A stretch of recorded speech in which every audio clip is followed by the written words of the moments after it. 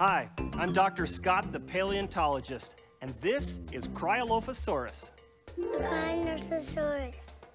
Cryolophosaurus. Cryolophosaurus. Probably the first thing you notice about Cryolophosaurus is its crest.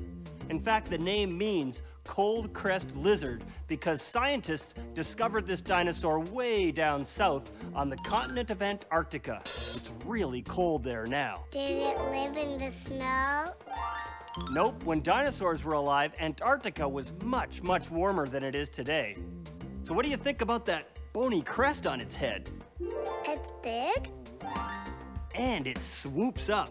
The scientists who first discovered this animal thought that its strange crest looked like the hair of Elvis Presley, a famous rock and roll singer.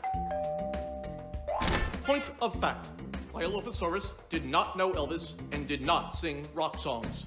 Aww. Thank you. Thank you very much. Well, that's true. But scientists nicknamed Cryolophosaurus the Elvisaurus. Elvisaurus's one-of-a-kind crest and fun nickname make it a very cool dinosaur. All right, keep watching for more dinosaur discoveries.